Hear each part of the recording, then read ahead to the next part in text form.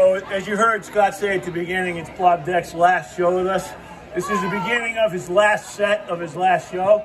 So we wanted to, give him a little something from the band and hopefully have come on up here. He's been with us since the band begun. He was the founder of the band, the founding father, the first member, and one of the two left original members from over a decade ago. He's moving down south, so we wanted to give him a little something we made. We all signed it, poster, of the band, and we want to give him a big round of applause for all he's done. So. I just wanted to say that